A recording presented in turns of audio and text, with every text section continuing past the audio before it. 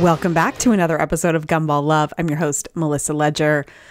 All right, today we're going to talk about butterflies. Are they good? Are they bad? And why does everyone get so fired up about this topic? I feel like we are emotionally attached to our butterflies, and so I thought it would be a great time to talk about it. I also was just thinking about it because I am getting married very soon on July 30th.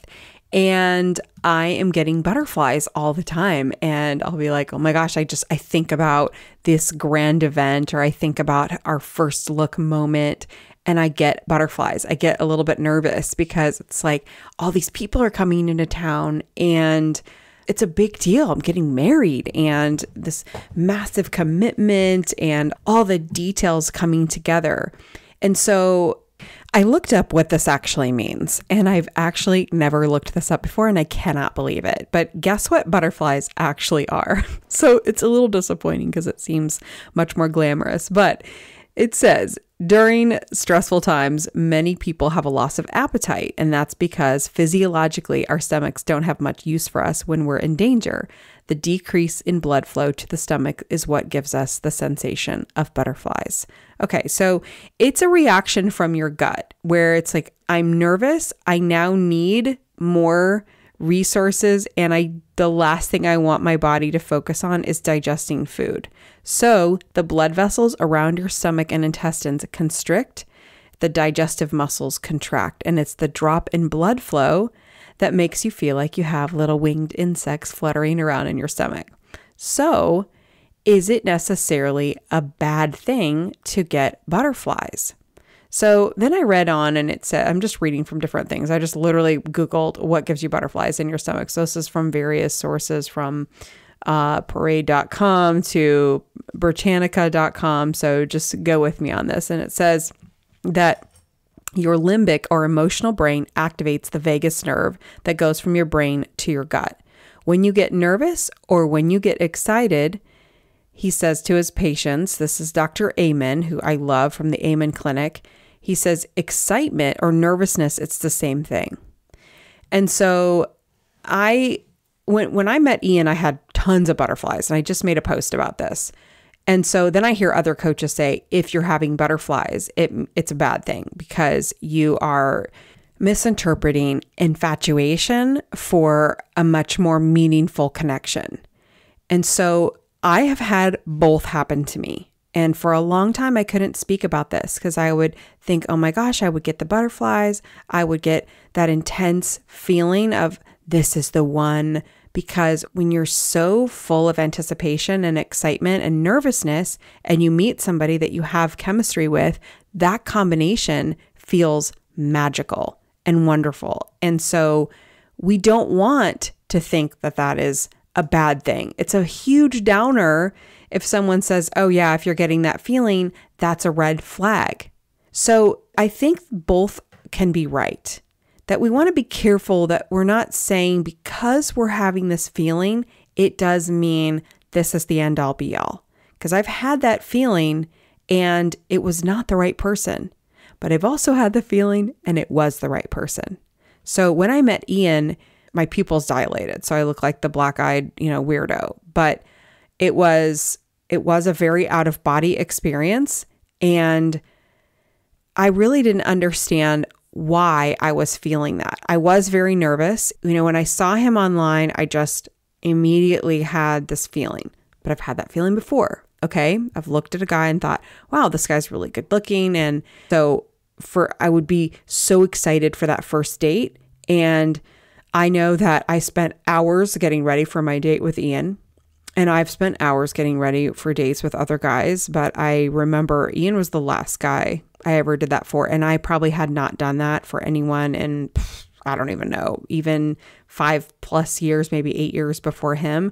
So it's like I've done it before, but not very often. So once in a while, certain people will trigger you to think, ooh, this could be something. This is really special. Like I loved his pictures. I loved the way he wrote his profile. We had great conversation via text. We had talked on the phone a couple of times. We got along really well. And I was just like, oh my gosh, I really want this to work. I really want this to be something because this is everything I've been looking for. And so I thought that the key thing in the definition, and I don't know if you caught it, but Dr. Amen nailed it, as he does so many times. If you don't know Dr. Amen, he is amazing. He says, when you get nervous or when you get excited, you're going to have this feeling. So nervous is rooted in fear, but excitement is anticipation. So maybe you have one or the other, or a little bit of both, but that's okay because we're going to have butterflies. You have butterflies when you go on stage, right? If you're going to speak on stage, and if you don't have butterflies before you go on stage and you're like, no, I never get nervous. Guess what? Here's a newsflash. You're a bad speaker. People that don't get nervous to publicly speak are usually super boring, and they think they're really amazing.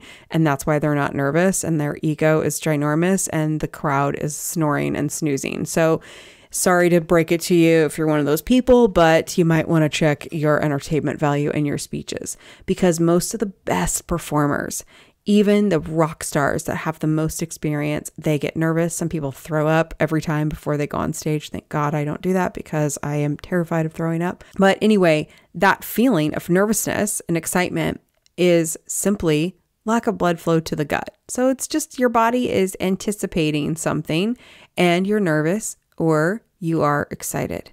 Okay? This is all that means. So let's not overanalyze butterflies to the point where we are questioning how we're feeling. Now, if you're nervous, it's because you might have a little anxiety about going in there. So I want you to also think about, is this anxiety or is this excitement? And you can actually channel and really focus that energy a little bit better.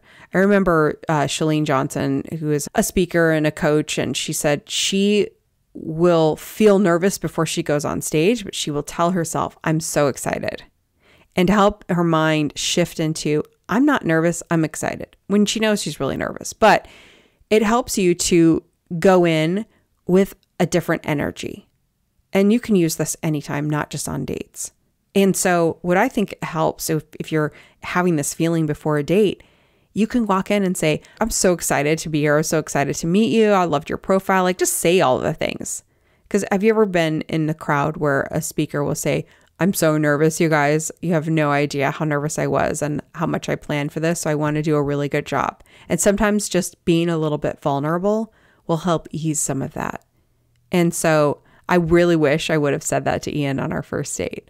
Oh my gosh, I was so nervous to meet you, or I have like nervous jitters right now, because he also was probably feeling the same way. And so I think that would have helped us relax a little better, because we were both kind of, I was probably more awkward than he was. But, you just kind of like, when you can admit it, when you're not trying to pretend, sorry, I just moved my chair. When you're not trying to pretend like you're super cool, because that's also, I think I was trying to pretend so hard that I was super cool, but I was just so excited and so attracted to him and just enjoying him. It was just not only how good looking he was, and his eyes are just so blue, and whatever he had on, his eyes were just like so sparkly and amazing. And I was having all of that nervousness and excitement. So what I help my clients do, because yes, the first dates can be great, but what do you do when it's date 2 and date 3? Because I still had nervousness and excitement in date 2. Date 2, we went to a movie and I was late. I actually wasn't late, but I just could not catch a taxi, and I ended up taking a rickshaw. And he knew Midtown traffic in New York so well. He was like, how did you get a taxi? And I just stared at him and he goes, did you take a rickshaw? And I was like, oh my God, how is this guy so smart? So he's so smart and so fast that would also make me a little bit more nervous, because I was like, oh my gosh, there is no dominating this guy. There is no like his intellectual horsepower. I call him the galaxy brain right now. So it's like, I really felt like there's nothing that's going to get by this guy. And that made me a little on edge and a little nervous, because combining that with attraction and chemistry, it was just, it would make me feel like, oh. So what did that actually mean? And there are two schools of thought. There's one where this is actually not the right person for you, and they're making you feel nervous because you're interpreting sexual chemistry and intensity as a connection. So the question is, that feeling of nervousness and excitement combined with infatuation. The million-dollar question is, in which instance does it grow to love? And in which instance does it fall off and become what I call gumball love, the sugar high? Is it a sugar high of infatuation, or is it a sugar high of infatuation that can lead to something long-term and more meaningful?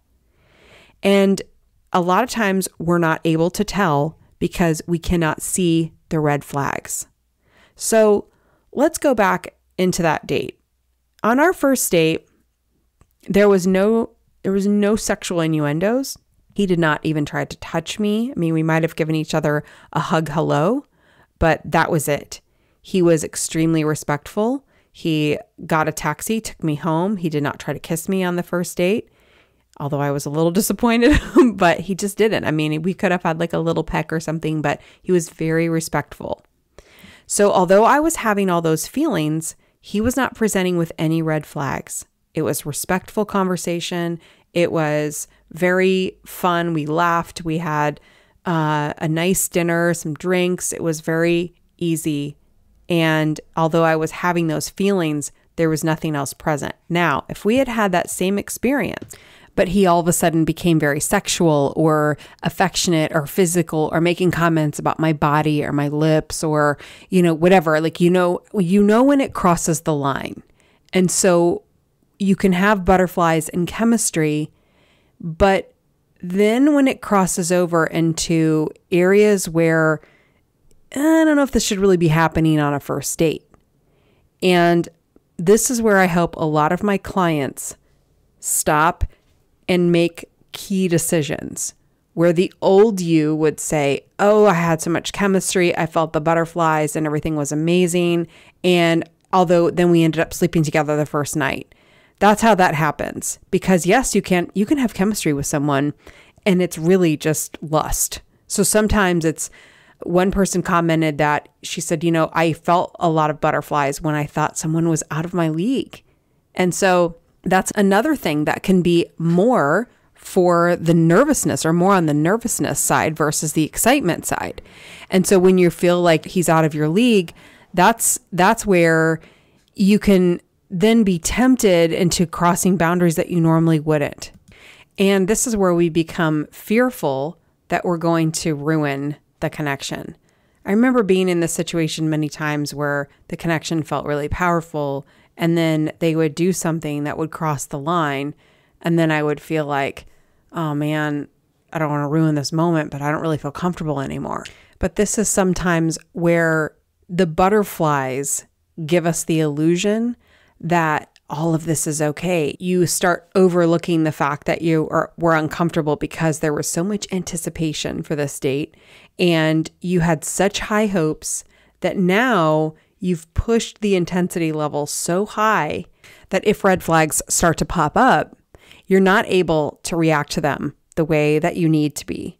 And so although butterflies are great and they are a positive thing and they can be wonderful and they've been great and they've been terrible for me too. They've, the outcome has been, has gone both directions with butterflies. And so I think that we might put a little bit too much emphasis on them. Like, oh my gosh, if I'm having butterflies, then it must mean something. And if we feel like it means something, then that's where all the red flags become yellow or green, or we don't even see them because we don't want to see them, because we want this experience to be what we had imagined. We over romanticize it. And so that's where I want to also help you see, okay, so what are the red flags that I need to be noticing, and what red flag is going to override the butterfly experience that I had in the beginning.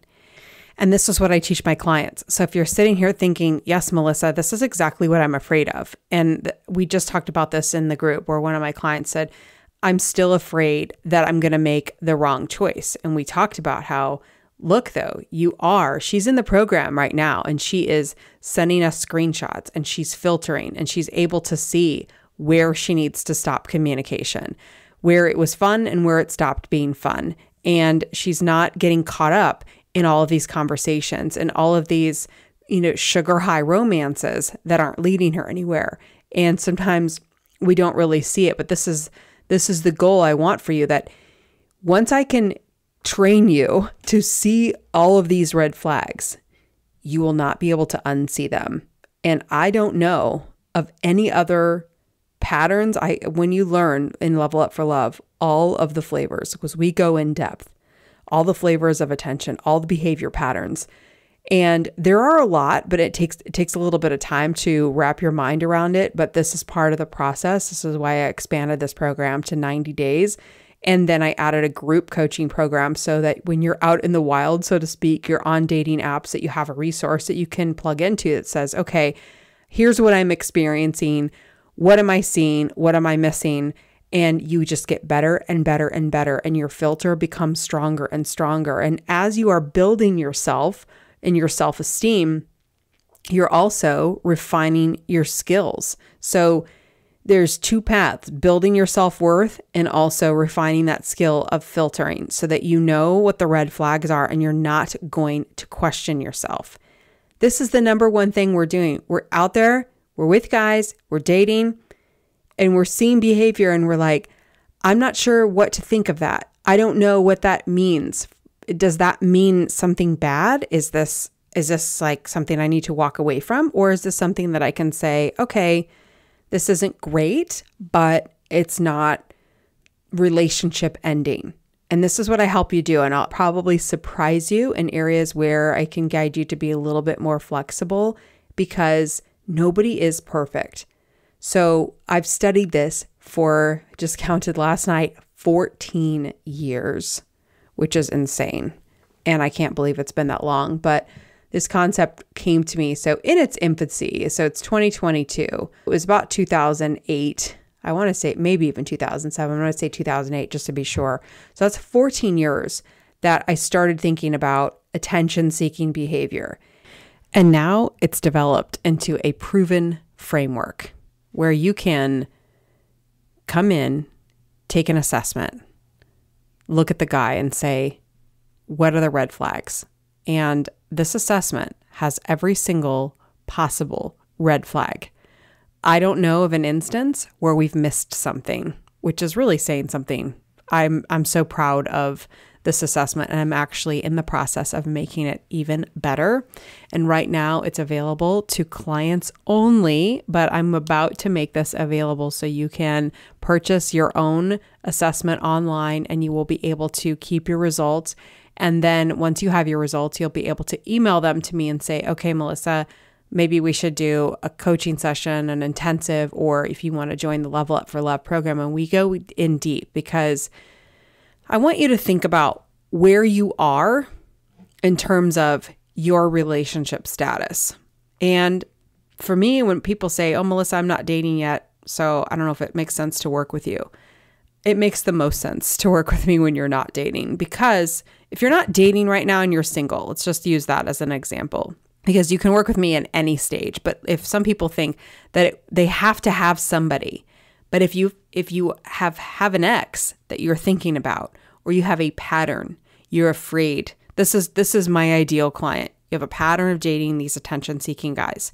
You're otherwise very settled and have a relatively normal life. You have a good job. You have friends. You're like, I have it together in every other area. Maybe I'm not perfect. Some of us could spend a little bit more time in the gym, or we could eat better, or, maybe you need to change a job, or you need to change, where you're living, or you need some hobbies or something. Like, nobody has a perfect life, but, you're holding it together for the most part, and you're doing what you need to do. You're paying your bills, all the things. But for some reason, in the romance department, it's not working. And so when you come in as a client, I have you take the assessment, and we look at your last relationship or the one before. And we immediately uncover the things that you don't know, the patterns that you can't see. And all of a sudden you see them. And it is the best most eye-opening reveal that I give my clients. And it never gets old to me. And it's so much more effective than anything I was doing in the past. So even if you've been a client of mine in the past, if you take this assessment, we'll be able to literally diagnose a guy. And so even if he's relatively new in your life, so let's take it a step further. Let's say you are dating. You can use this assessment to your advantage to say, okay, as I'm dating, I'm going to hit it against this assessment and make sure there's nothing I'm missing. So I have your back here. So you're going to be able to clearly see what you're not seeing. And as you continue to go through the process and you retake this assessment on different guys, you're going to start to feel like, okay, I know what I'm doing. It's like learning a dance. It's like learning a workout. It's like, you didn't know how to drive in a certain direction, or you needed directions the first time, but the second or third time you remember all the turns, and suddenly you become completely independent. You won't need me long term. You're only going to need me in the short term, but this time period where you learn how to filter, how to know what those red flags are, how to have a conversation, how to go on dates and enjoy them, how to show up actually yourself, how to communicate. Imagine showing up on a date and having your shoulders down, sitting with good posture, smiling, comfortably holding the menu, comfortably ordering whatever you want to order, not feeling like you have to order something that impresses him, feeling a sense of comfort in your own skin, being able to relax and smile and allow it to happen as it happens without overthinking, without overanalyzing, without being so fearful, without worrying what he's thinking, and actually showing up with the confidence that you're going to be saying, what do I think? Do I think this guy is somebody for me? Is this what I'm looking for? And if it's not, imagine just being able to have fun in the process and enjoying dating again, actually being able to have fun with it, not overthinking it, not being critical of yourself, not being critical of the guy, not going in jaded, and actually knowing what you have to offer and feeling super confident in that. Do you think that a Mercedes-Benz sits on the lot and feels bad about what it has to offer? It does not. Mercedes-Benz knows what it has to offer, and it's not jealous of anything because it's a Mercedes. When you think about high-end things, they don't look over at other things and wish they were different. There's a uniqueness. There is a pride that you will now have once you understand. But see, right now, you probably don't understand really what you have to offer, how unique you truly are, what you're bringing to the table. And what I help you do is really harness that so that when you're sitting there and somebody isn't really picking up on your value or they're not recognizing who you are, you're able to recognize that they don't recognize it. And it's okay because not everyone can walk into a jewelry store and understand the value of each diamond, right? I mean, most of us can't. With the naked eye, we really can't do it. We have to have the help of an expert to say, how much is this diamond versus that diamond? What's the difference between this one and this one? Although this one is bigger, the smaller one is more expensive. Why? Well, that's because it has better cut and better clarity. Oh, what's that? Less inclusions, more inclusions. People that understand how to look at diamonds and then they know what tools to use to look at the diamond even further, they can assess the whole picture very easily. And then they assess a value.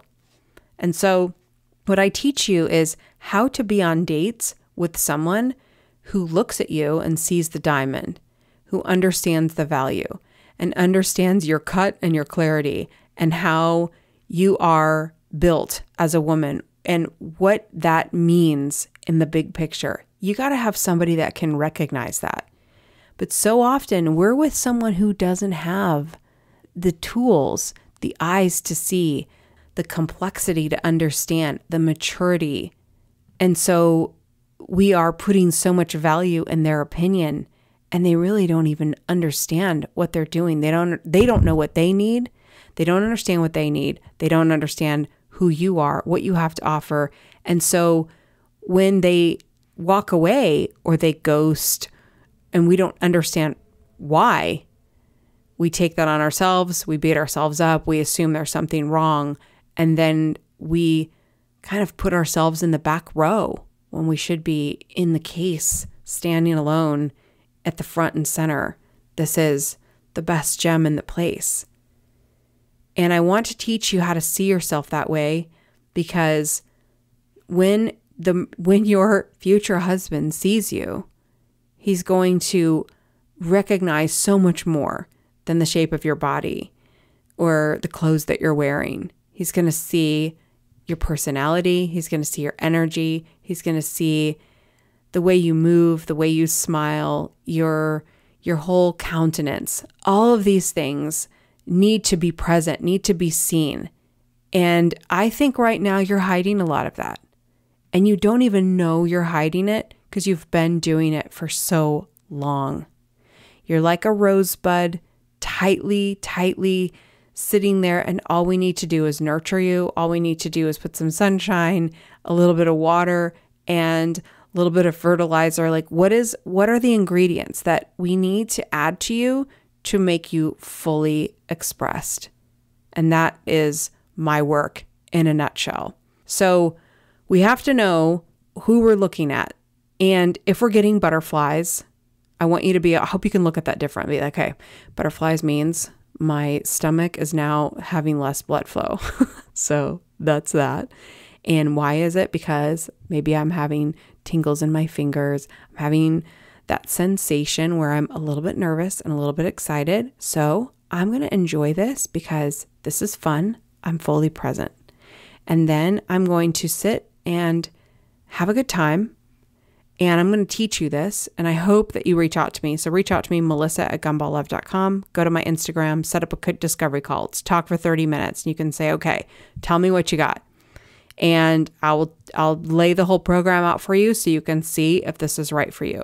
But if you are ready to meet the right person, you are ready to figure out your patterns, you're ready to commit to this, you're ready to be like, all right, Melissa, show me what I have to do, because I want to ask you, like, what else are you going to do? How much time are you going to let go by? Do you want to get your heart broken again? I mean, I look at, if I had not figured out gumball love, I don't even know where I would be. If I followed this myself. And the more I knew, the less bad relationships I was in. So as I started to really tweak my process, it's sad because 14 years ago, I didn't really understand what I had. But over time, I started to really grasp this is actually a thing. And I just couldn't believe that it was me coming up with a new concept. I just thought it would be kind of like something I did for a couple years and then I would give up on it. I never thought it would become my livelihood, my passion, my dream. And I never imagined being able to help so many other women.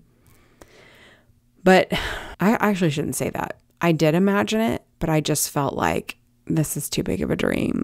Can this be real? But every time I had aha moments, I was thinking, well, this has to be able to help other women. And it does. And there are so many women that are in relationships now. They're having babies. My clients reach out to me. One just got engaged this week.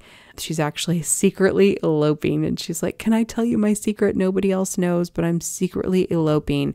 And I'm so happy for this girl because she went through so many hard times and we worked together and it seemed impossible. But she found an amazing guy and she got a big rock on her hand and she's getting married. And he had children prior that just are incredible, and she fits right in. The kids love her, and you just never know what's out there for you, how close it is.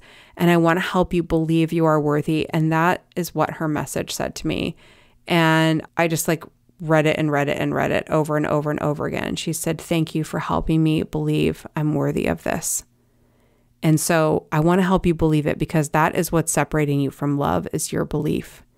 And this takes a process of mindset shifts. So we need to go in and figure out what happened. Let's look at some X's and look at the patterns and figure out where your belief may have started to fade and how we can rebuild that in you so that when you approach dating again, it's not the old you going on the same old apps, having the same old result. This is a new you. This is a whole different mindset. This is a whole different energy. and you're going to level up the type of guys. You are not going to date the same type of guys you've dated before. This is a whole new ball game. So let's begin it. Reach out to me, melissa@gumballlove.com. That's my email address. You can DM me on Instagram or Facebook, or you can join our private Facebook group. All the links are in all the places. So until next time, I'll see you soon. Bye-bye.